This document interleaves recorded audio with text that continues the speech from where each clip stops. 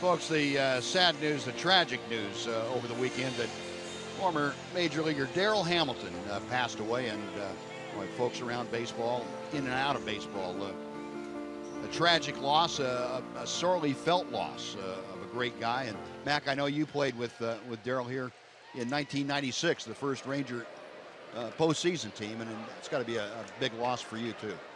Definitely. Known him for an awfully long time, ever since he got to the big leagues with Milwaukee, and from that first day, he was a guy that never changed. He was the same way the day I met him to the last time I saw him, which was last year. Got a chance to speak with him a couple of months ago, and just a great guy. I mean, a great baseball player, but more than that for me, just the person he was. I mean, just a genuine person.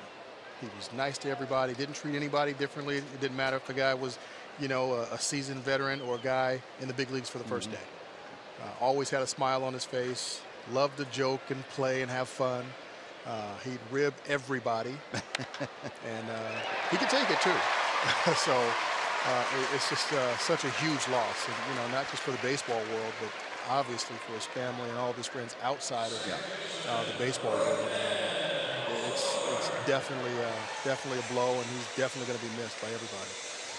Yeah, not only a fine baseball player and a gentleman too, from my experience with him, but a guy that really turned into a great broadcaster. Had that love for the game that came across when he was describing or giving analysis of baseball.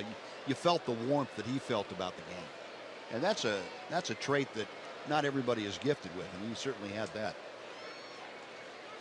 Darryl Hamilton, we are all going to miss. We'll get on.